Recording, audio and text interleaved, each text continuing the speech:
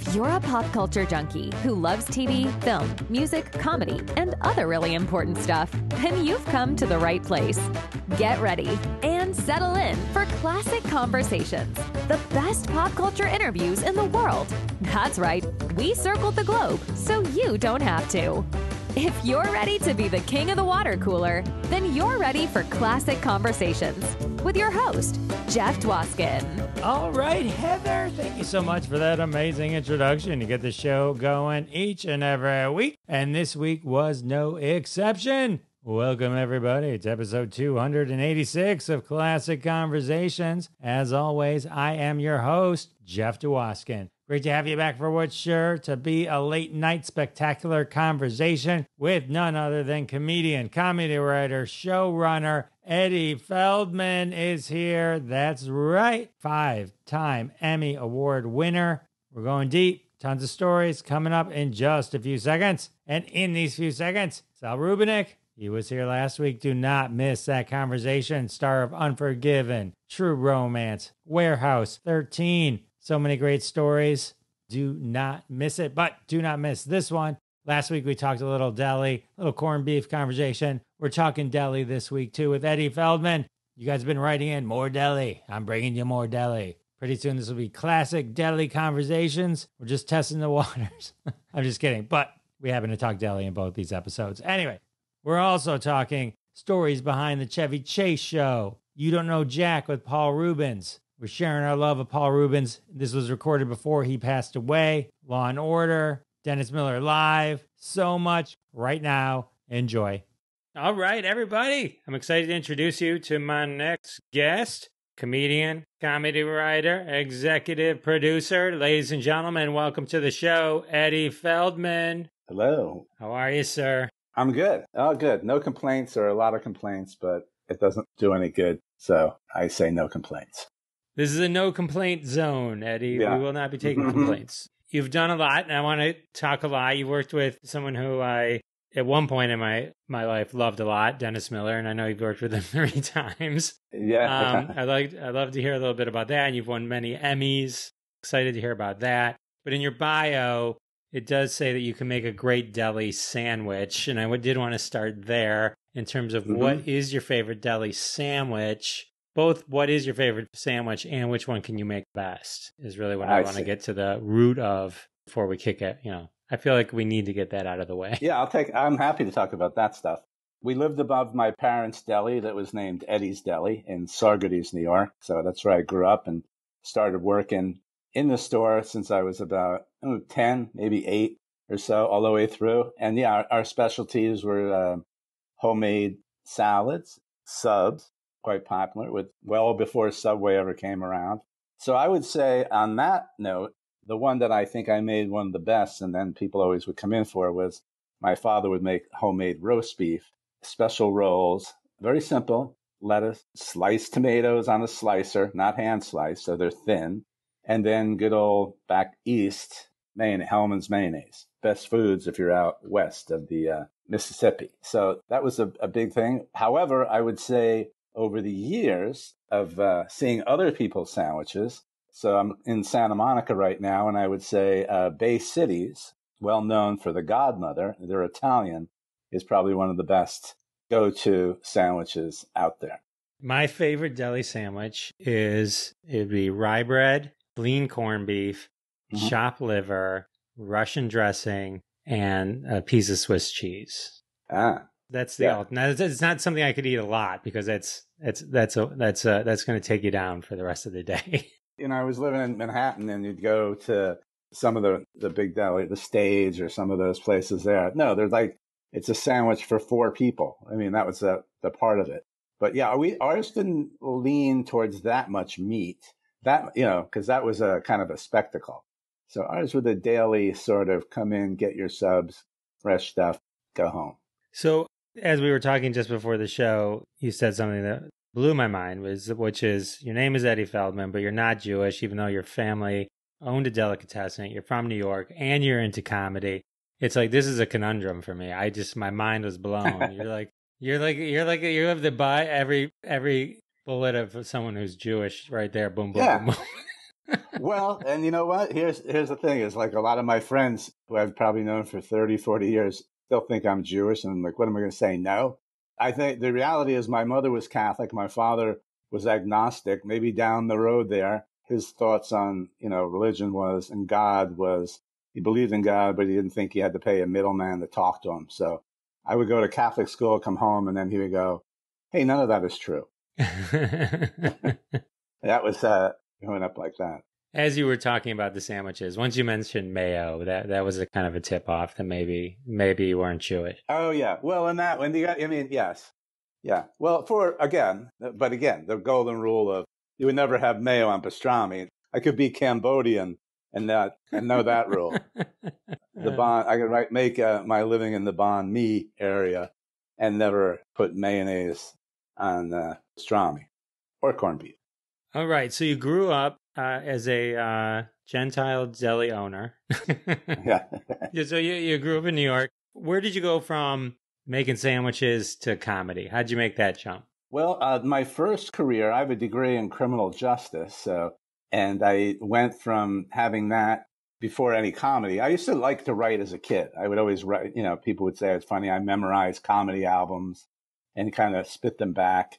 But after a short-lived couple of years in social work, realizing that I don't know if I can do this the rest of my life, I got talked into trying stand-up with some friends when I was visiting them in Virginia Beach, and I did like an open mic in Norfolk, Virginia, while I was down there. Did okay, talked my way into unemployment at social work. So I was collecting money, and then I used that to go take the bus or train to New York City and start auditioning there. And then at the same time, I got into this comedy circuit all through the South, oddly enough, and started working the clubs there. And that kind of gave me a lot of stage time before I went back up to New York. So working with delinquent kids was a good sort of precursor for working in stand-up. And then with the criminal justice background, that probably helped with some of the Law and Order scripts that you wrote? Oh, yeah, I did. Yeah, so again, I was out in the field. I was work with these delinquent kids who were taken out of jails in Massachusetts, put into foster homes. So I was kind of their caseworker. So I kind of, and again, having a degree in it, I don't have a degree in comedy. I have a degree in criminal justice. So, and I was a huge fan of Law and Order. I watch it all the time to the point where my wife would go, "It's on again?" I'm like, "Yeah." And I ran into the executive producers of that show one time at a cocktail party for the WGA and mentioned them like, "Hey, I was big fans of your show." And then I said, I go, "Hey, I had a couple ideas. Can I pitch them to you?" And they're like, "Yeah, come on in. Tell us what you have." And pitched them this one idea. They liked it. And they go, "Yeah, why don't you write it up?" And I go, "Okay."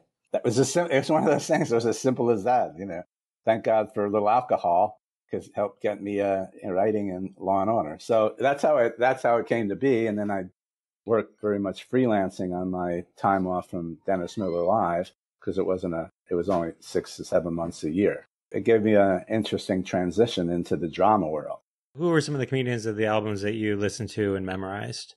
Well, I think definitely George Carlin, which wasn't even an album. I remember I had it on cassette. So I had memorized that. And then it's funny because then years later, I met him at the Emmy Awards and was talking. It was like, yeah, kind of that out of body experience. Like, I remember listening my room to cassette. And then I had won an award that year and sitting there with Carlin talking about stand up. And I always remember because I brought it up about stand up and he looked at me and he said, he goes, "Yeah, stand up." He goes, "It's a tough job, but I like the hour." So it definitely him. And then, of course, the other one I memorized and then my friends remembered was, Bill Cosby. Of course, not knowing what Bill Cosby was all about then. I know it Clue, at 10 or 11. In fact, when I performed in front of a lot of my friends where I grew up, I had my first show. They were all disappointed because they thought I was just going to go up there and do a Bill Cosby album. They were like, where's the Cosby stuff? I'm like, well, the idea is to write your own material because they remembered when we were growing up what I was doing.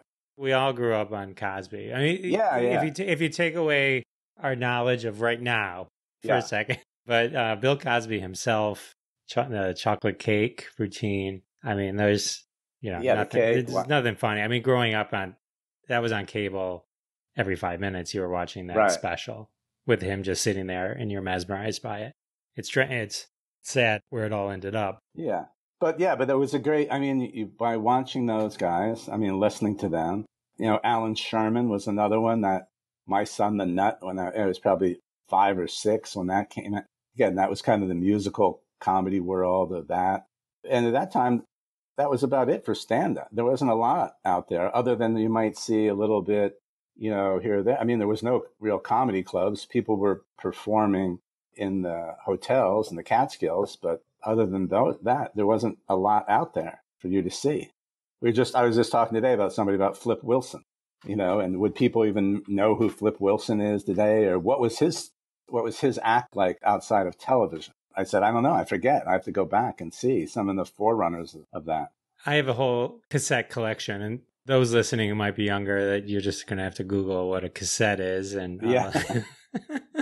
As older folks that used to walk around with Walkman and our music on cassettes, it didn't come in from the internet. But I used to have I had Joan Rivers, Rodney Dangerfield, Bill Cosby also. It's I've got a whole pile of those things just sitting around. So you made the scene in New York doing comedy. When did you kind of sort of transition into writing? What happened was making my foray into the New York. I mean, I grew up 2 hours north of New York City, but the idea of somehow going to New York City and living there is really foreign to anybody who doesn't live in New York City. I mean, it was a place that we went to see plays and sporting events, and then we took the bus home. The idea of living in New York and going there and trying to make a living like that stuff, had no clue how to do that. So, I ended up staying with some relatives, auditioning at clubs. I had that experience in the South of working quite a bit in these comedy clubs. So I had an act. And then I also met a lot of New York comics who kind of helped me when I get up there and introduced me around and helped me get into some of the clubs. And then right around that same time, there was the kind of comedy boom that was happening. And so you could really make a decent living working just around New York City. And then I got it, somewhat traveling to Vegas and stuff, but also I got in the college circuit. So I was able to make a living and not have a day job or anything pretty quickly because it just happened when that boom was going on. How did you come to work with Dennis Miller so many times? Because your first big role was with Dennis Miller. Not your first writing job, but like your first series. Yeah. Right. And then you worked with him 3 times. The original Dennis Miller show in the early 90s, Dennis Miller Live, which you mentioned, and then the Dennis Miller show in the mid 2000s. Yeah. Did you know him prior to this? Did you work with him? The first time I met him was at Catch a Rising Star, which was kind of the showcase comedy club in New York City that everybody, went to. There was the Improv, Catch a Rising Star, and the Comic Strip, really the 3 biggest ones. And you go in, and if you weren't working, you go hang at the bar. And one night, there's a guy there, and we're talking a little bit. And he asked if I was a comedian. And I said, yes. And he goes, well, I'm auditioning for Letterman tonight.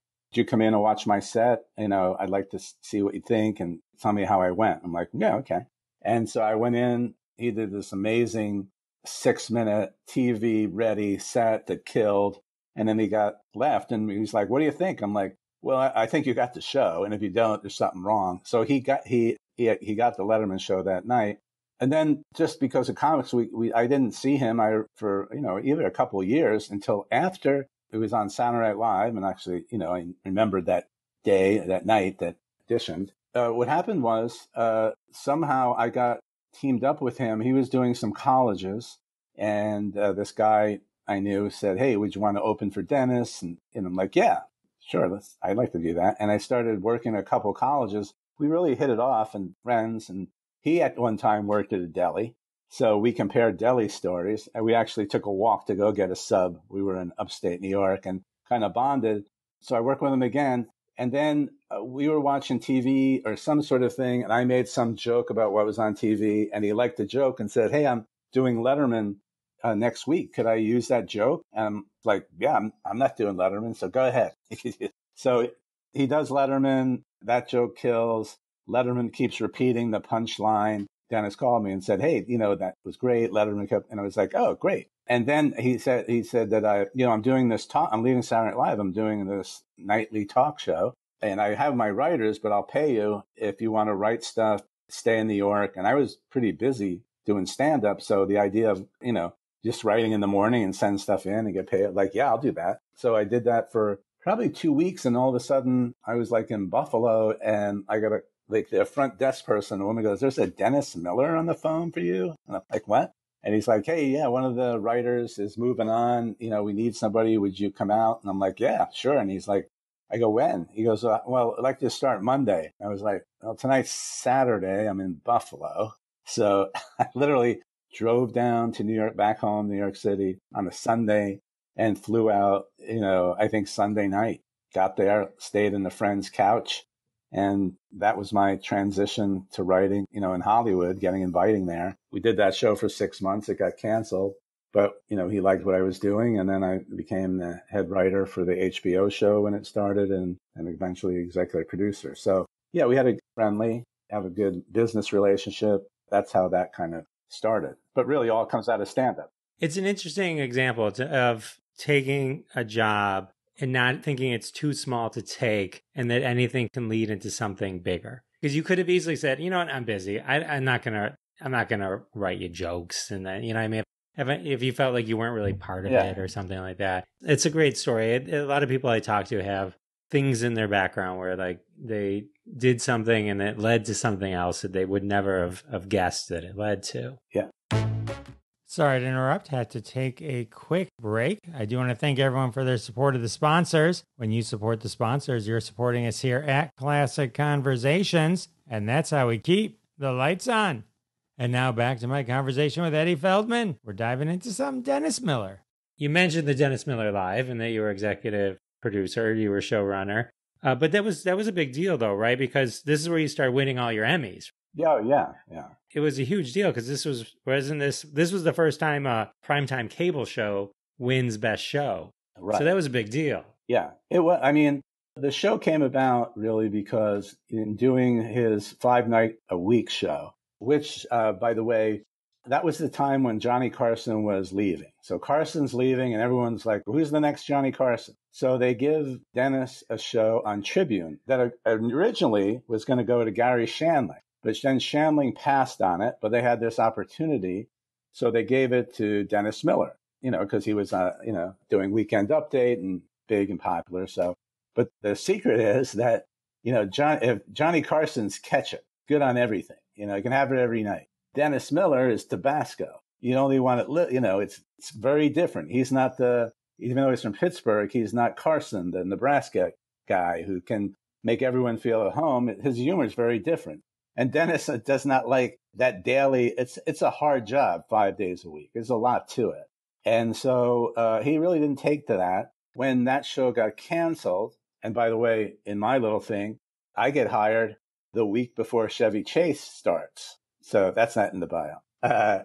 Because they needed somebody. They needed writers. And I was like, well, I'm starting this HBO show. I can only do 13 weeks. No, that's fine. We need somebody. It only lasted 6 weeks, so it wasn't a problem. But really, the HBO show came about to say, hey, let's take the best of what we did all week and focus it around Dennis. Because that half-hour cable thing didn't exist because HBO didn't exist. It's really time. It's like Carson was on for 7.5 hours, these 5 nights a week. It's advertiser-based. Well, this was HBO, which was subscription-based. So they were like, well, maybe people will tune in if it's a really special half hour. And so that's how we thought of it. The writers would write, monologue jokes like we were doing a monologue every night, 4 or 5 nights a week. And we'd cull all those together to the best 10, use Dennis's rants, which he had just kind of started in his stand-up, crafted in a way that we hadn't seen before, really, to that, where you take a subject and really explore it.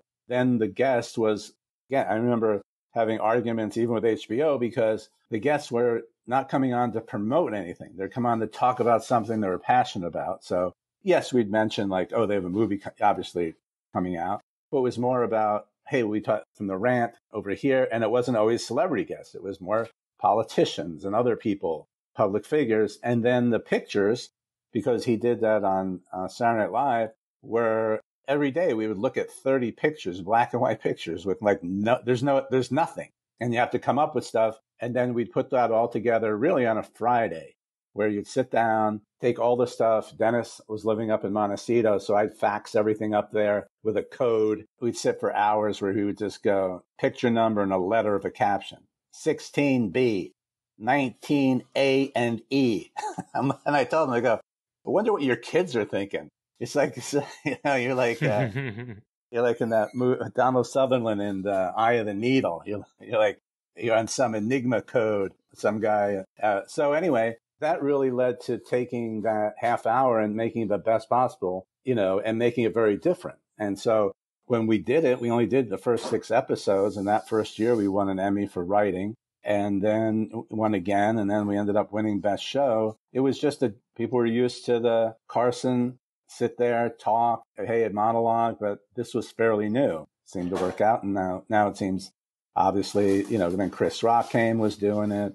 And that's really become anything subscription-wise the way to go. When Dennis Miller was on Saturday Night Live and the Dennis Miller Live show, I loved. I remember watching it. And Dennis Miller was like an early influence on me. Like the very first comedy thing I ever did, which wasn't stand-up comedy. I worked at a camp. They had a talent show. And I said, I'm going to do a news thing. So I basically did Dennis Miller, but I wrote news stories based on everything going on at camp. And like we had like the different characters and stuff like that. So it was this whole thing.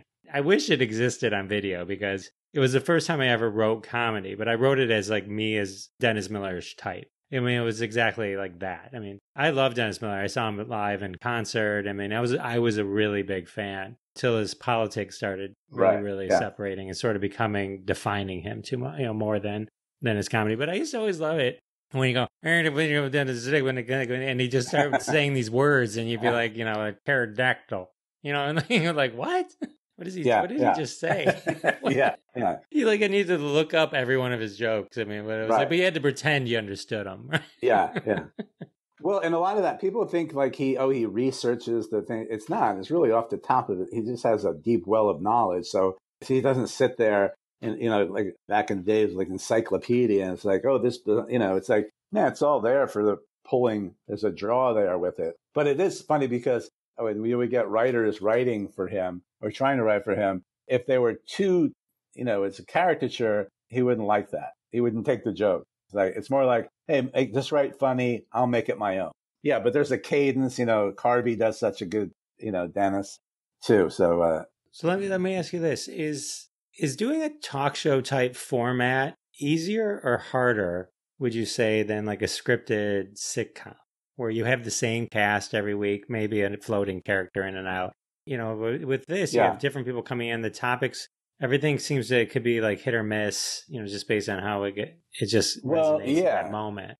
Right. Yeah, no, I would say, so going back, if you look at like NBC and Johnny Carson, what he did after all those years, which was basically make it seem like he walked in the door, he had some jokes in his pocket, he could talk to anybody, and he went home 5 nights a week. And because of that, everyone thought, well, that's easy. Why can't we do that? I can do that. But you know what? He was such a master of it, really inventing the format, coming from before that to, there were so many things he started. So when you're starting these talk shows, NBC had an infrastructure. Anytime you go out that, people have no idea. There's executives, they don't, I've never done, it's one of your first jobs where you talk to the studio that's basically in charge of helping you. And the first thing they say is like, we don't know anything about this. It's like, oh, okay, well, this will be interesting. It looks easy, and that's why it's so hard. And also, you have, for lately, in the past several years, you don't have a lot of time to put it all together. They'll pick a guy or a woman and say, here's the host. In 6 weeks, you're on the air. You got to hire 100 people, find your writers, figure out the voice, book it, and then it's like, okay, now here we go. And then for a long time, people would then judge that first show, and they would make or break. It's like, well, we just started this 6 weeks ago, maybe 8 weeks ago. So it is harder and it's harder for executives to get their head around. I've had very smart executives say to me, well, when can we see the first script?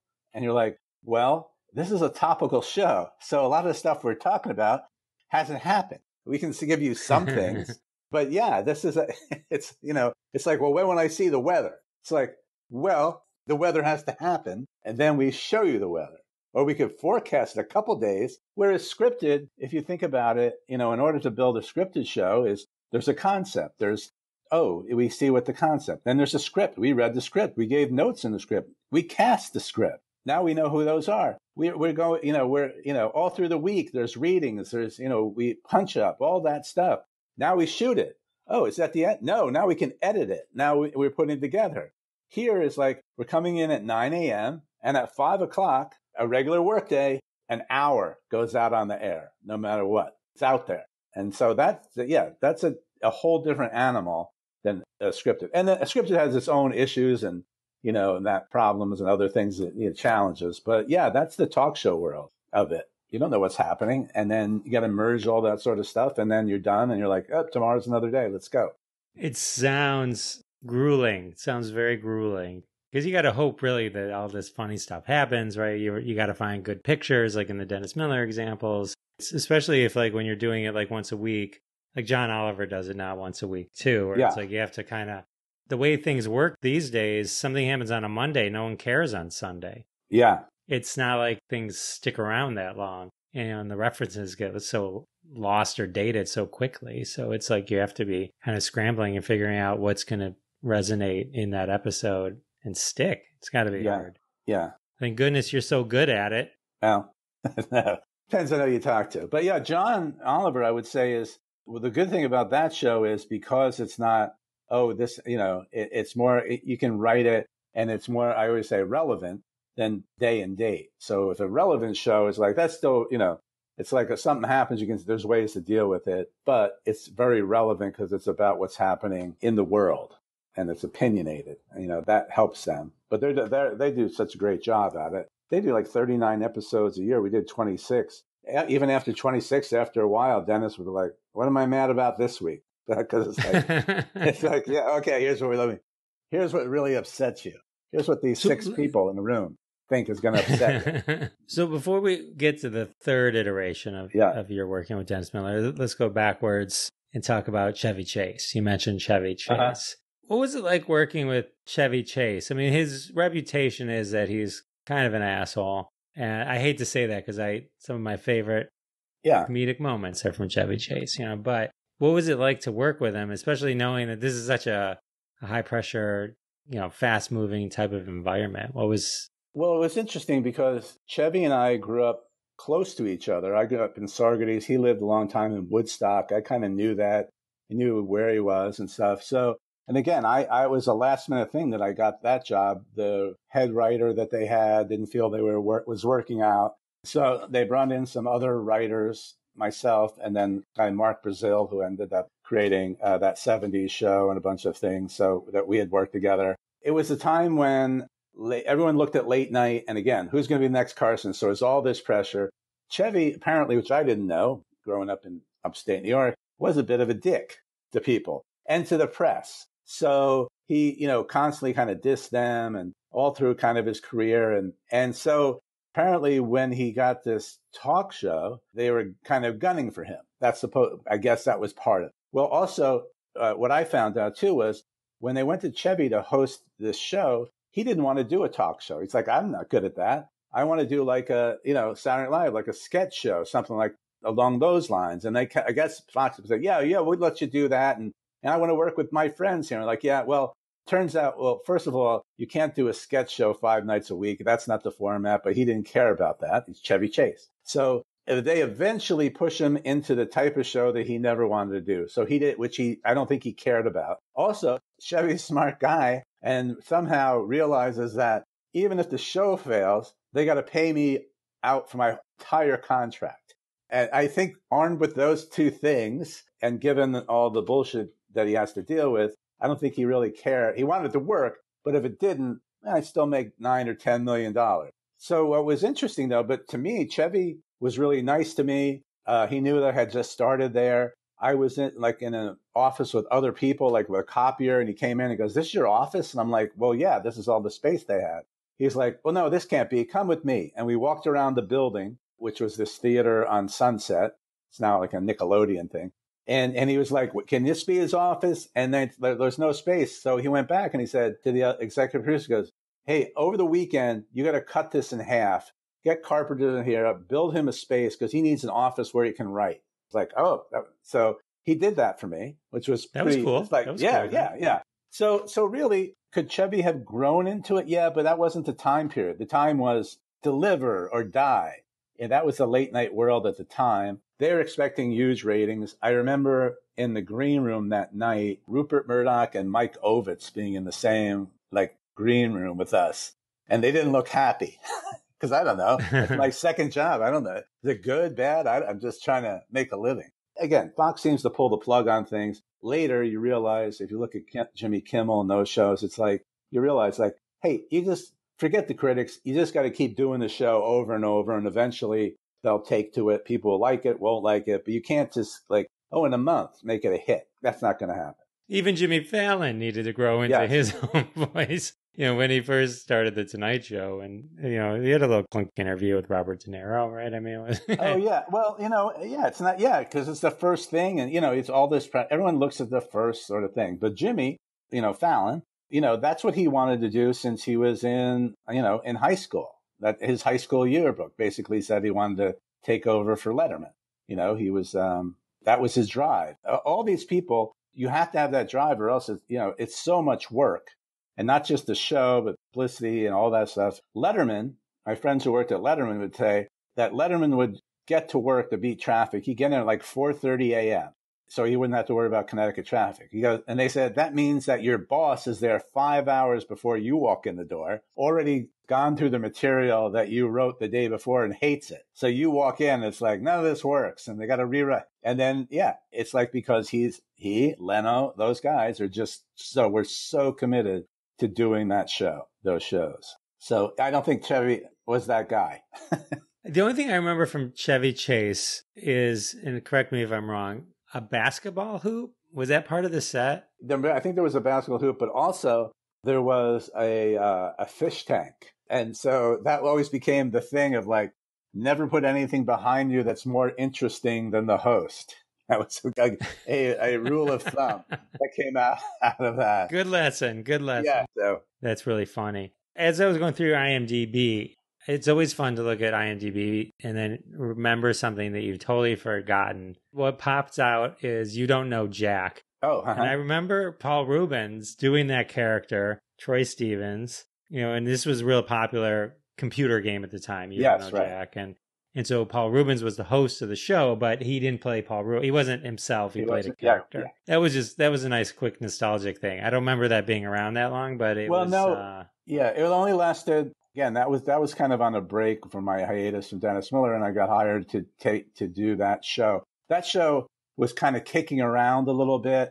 Some networks had it. They weren't sure what to do with it. HBO had it for a little while. I remember talking to them. So I kind of was aware of it. And then so when I went in to talk to the executive producer, which was Robert Morton, who was, comes over from the Letterman show, I was familiar with it. And I was like, oh, yeah. And I talked a little about it. And I didn't know I had the job. And he was like, and all of a sudden there was a call that said, oh, they want you to go and meet with the executives at ABC. And I'm like, oh, okay. So I walk in the door. Andrea Wong was this woman at the time who ran that part of ABC. And I sat there. And then so she looked at me and said, oh, Robert Morton said you had a great handle on the show. What is it? And I'm like, I do? What is it? I don't know what it is. What did I tell him? And so I had to think on my feet, go, what did I tell Morty what the show was? Because he didn't warn me. He didn't oh, she want to hear your tape.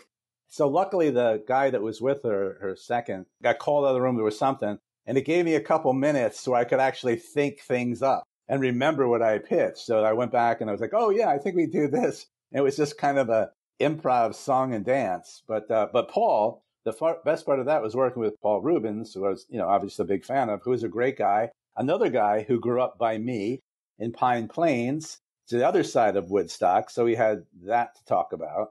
They wanted him to do it as Pee Wee Herman. In his mind, it was, I'm not doing Pee Wee Herman for it. That's a whole different thing. And he settled on that character.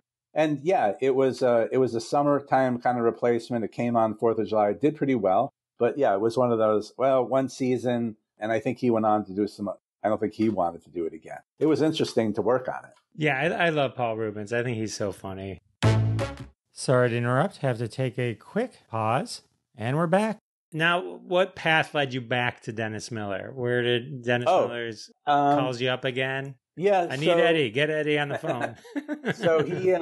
So I guess I had done for FX this Orlando Jones show, which was kind of an experiment to take someone like Orlando, who is an actor, and kind of make a sketch late night show. So we did really one season of that, but it was again a little bit. He's incredibly talented. We're doing it FX, but then they wanted to transfer it to Fox. It was like this executive back and forth of who's paying for it. So whatever that, it's like, okay, a lesson learned here. It got decent reviews. It really, if Fox put time into it, it probably could still be on the air, but they didn't. So that's their thing. So then Dennis calls me to say that CNBC, Jeff Zucker was like, he wanted me to come over to CNBC, but it's 4 nights a week. And I thought back to the first show, which was 5 nights a week. This is one night left. And I'm like, okay.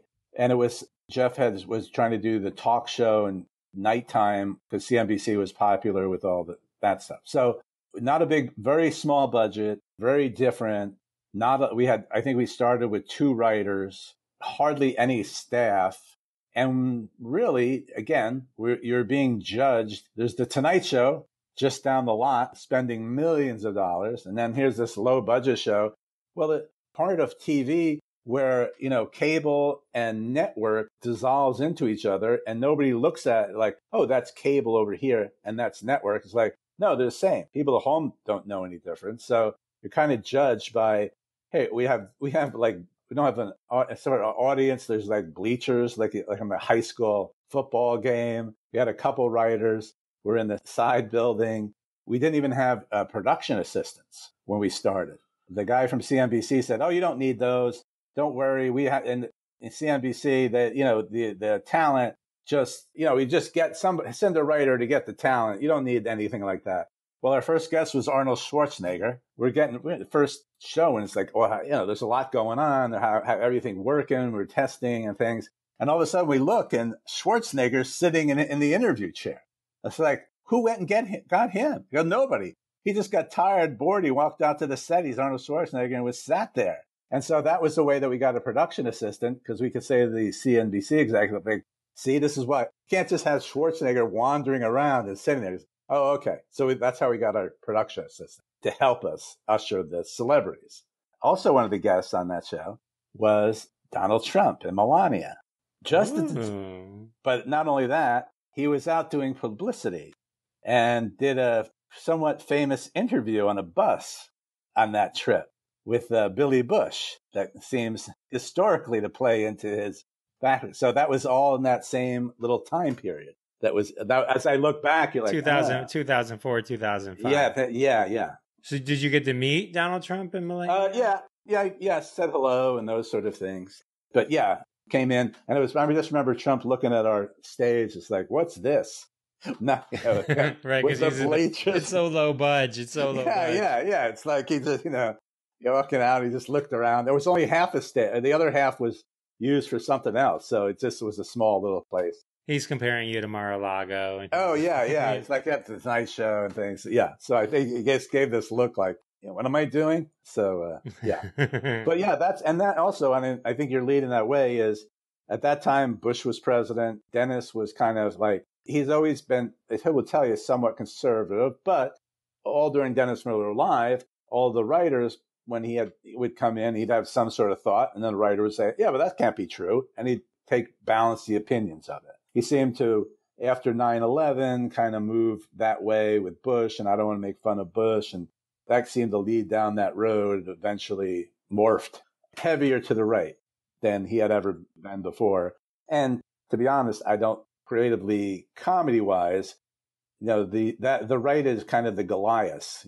As comedians, we make fun of Goliath.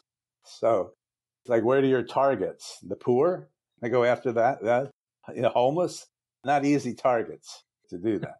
No, I agree with you. Yeah, you got to go for the big guy. Yeah. All right, so that was the Dennis Miller 2004-2005 Bush era show was his move towards much more political bent. Yeah. But, before there was always jokes and everything. He literally kind of made a choice to not go after Bush. I will say early in his career, he did make certain choices where every comedian, I think what's the guy's name? Was it Stackhouse? There was, I'm going to blank on it. But he ran. No, he ran for, remember he was a veteran. He had hearing problems. And then people were making fun of him. I forget. He was a vice presidential choice. And so Dennis was Perot. For Perot, yeah. Yeah, I want to say Stackhouse, but I think that's an actor. But he purposely championed him to say Stockdale, yes, that's right. To where it's like, no, I'm not making fun of that guy. He's a hero. I mean, he can't hear because, when he was a prisoner of war, they clapped his ears and he broke his eardrum. So I'm not going after him. So that was a choice. It was a good one, I thought. But then later, he kind of made more of a choice of like, I don't want to do Bush jokes just to do Bush jokes. So, okay, at that point in your juncture, you can only say, okay, we'll do other stuff. Just how. Got it. But yeah, so then that show lasted for 2 years, or a little less than 2 years. But it was a nightly show. It was fun to do. There was a great staff on it, like anything. Then that ended. And from there, you went on to work with another SNL alum, David Spade. Yeah, the Showbiz Show. So I knew David, again, from that whole sort of clique and SNL clique, and Dan has been on different shows. And literally, that show had been on a couple of episodes, and I got a call from Comedy Central to talk to David, and I know his management stuff. So kind of went in there first as kind of a network consultant, which was new to me. Again, all these shows you're starting up. People are trying to figure it out. There's network notes. There's producer notes. There's David Spade notes. So kind of came in as somebody who'd been doing it before to kind of like, oh, okay, you've been told this, you've been told that. Here, I think is the right way to go. Let's go. Let's try it that way. You Fink, who's a really talented showrunner and funny comedian who I knew for years, started the show, did pilots, and then they brought in David. At that point, it was no longer the You Fink created show. It was the David Spade show. So what you have to kind of realize that as a writer and as a producer, like he's the host, everything revolves around him. Could be David Spade, could be anybody. That's how this stuff works. But David's great. He's really talented and funny. So it was a fun little ride for that. I love David Spade, but I could see where you made the comparison earlier to Tabasco sauce with Dennis Miller. I could see like David Spade being similar in that sense that his sarcastic, snarky style maybe doesn't appeal to literally everybody. Oh, yeah, yeah. I happen to think he's one of the funniest stand-ups. And I've always enjoyed like his rants on SNL when he would do all those Hollywood minutes and all that kind of stuff. Mm-hmm. But I find him hilarious. But he's gone on to other shows. They seem to, like to what you're saying, not give him enough time to kind of really find his footing. Yeah, and that show was interesting because it's show business. And I had this conversation with Comedy Central, which was, we had done 13 episodes a year. And it's like, well, show business doesn't end because their show is going away on hiatus. Shouldn't this be 26? And he wanted more episodes. That wasn't their business pattern at the time. We tried to talk them into doing more shows. And then what happened was Adam Sandler was starting a sitcom, actually created by this guy, Tom Hertz, who I had first hired and knew as a stand-up for Dennis Miller Live. And so Spade had a network out in his contract and went to do that because it was a full year and he made more money and more people saw him. So, I think Comedy Central could have easily just said, hey, we want you. We're going to do 22 episodes a year. We want this year round. We'll space it out. But at that time, that wasn't what they were up to. So he went off to do, a sitcom with Sandler's company. So years and became the funny guy who zips in, says some funny stuff, zips out, back. That's his thing. That's awesome. So you've had quite a career in the late night world. You've kind of seen everything. Which ones do you watch now? Where do you spend your time late night right now? Who's your favorite? Oh, well, the quick answer is nowhere. I've done too much of it. But I will sample. And I think Colbert for where, I remember meeting Steven when he was just going to be starting Colbert, the Colbert Report, and having dinner with him, and when he's trying to figure that out, and to see kind of how he's taken this arc from I'm playing a character where I'm the Republican character to what he's doing at CBS, and all through the Trump era of that of becoming very opinionated. To me, he has the biggest career arc of like where he was and where he is. Kimmel, again, knowing him from Man Show and things, and not from as a stand-up, I think the writing's good. I see where again, don't watch him all the time, but I'm like, amazed of how he's able to morph in there. And Jimmy Fallon is somebody who, when I was doing my first talk show with Dennis Miller and was on the Tribune and had to go and write little sketches myself and played like kind of as a Bill Nye science nerd. I got a package from my mother and a letter from this kid in high school who wanted to be a comedian, and it was from Jimmy Fallon because we went to the same high school. He's like, oh, I see you on Dennis Miller and your sketches and things. And so, when Jimmy was coming up and coming on to the late night scene, I just think it was interesting what he chose, how he chose. And because again, knowing the drive from when he was a kid to wanting to be the host of this thing and making it, I see what he's doing as far as turning that into like what should be your own point of view. So I'll tune in every once to see what he's doing. The musical stuff, that was kind of where he came out of in that world. And then there's other people we haven't even, talked about, like Arsenio and those guys, what they've done, what they did. And now like Chris Rock or Jesus and Nero, I think it's like, that people are changing things up again. Sam J. So it's interesting to see how things are morphing and again changing back from I remember I got in trouble when we were doing this Orlando Jones show because the kind of the promo that we wanted to do was no desk, no white guy. And FX got shit for it because they're like, you can't say it, you can't do that. I'm like, well, it's true. We're not using a desk. He's on a couch and and he's black. So it's interesting to see the world, how now, becoming a little bit more diverse and trying different things. Excellent insights. Thank you. I'm always asleep. Oh, yeah. So that's why I was asking more just so I... Oh, no. But again... I'm always asleep. I don't like, wait, when you say, hey, what's the state of the late night? Yeah. Yeah, it's a late... I mean, when you think about it, you forget, you're like, there's a show on at 1:30 in the morning. It's like at one time when I was doing stand-up, I'd come home and it'd be like, I can watch the show at 1:30. Now, maybe I wake up by accident at 1:30. Right. So, but yeah, it's a different world. But yeah, I think all of those guys are doing really great jobs. And let me end on a very important question. Where do you keep your 5 Emmys? Well, I had kept them in, some room where they are. And every once in a while, people walk by and go, hey, what's like, who walks by? Like the plumber on the way to fix a toilet in the guest room. But it goes, oh, hey, what, especially in LA, because like, hey, what were those for? And then you tell them. So now they're in storage because I'm moving. And so I had to put them away. And then, so yeah, they're out. They don't sit in the front part of the house somewhere, but they're there. Somewhere there. Yeah.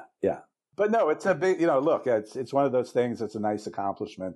It was really pretty special to win 2 and walk around the governor's ball with 1 in each hand. I think it's an amazing accomplishment. Yeah. Oh my goodness. It's absolutely incredible. Very cool. You've had an amazing career. Do you have anything on the horizon? Anything you're working on right now? Yeah, I'm working on several things, and one of them is with Adam Sandler's company. It's this comedy competition that we've been developing and that we're looking now in the middle of attaching a host. Someone that I spoke about.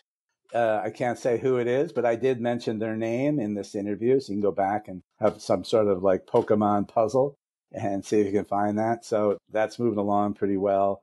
I have a show with Sutton Foster that I'm really happy about, which is kind of it's a camp. Speaking of camp musical high, which is really a kids kind of Broadway competition series. And that's, we should have some good news about that coming up. Yeah, so I have that and a bunch of other stuff. But yeah, I keep busy. And then maybe in the late night world, if we keep going, there may be a limited series about, again, somebody else I spoke about.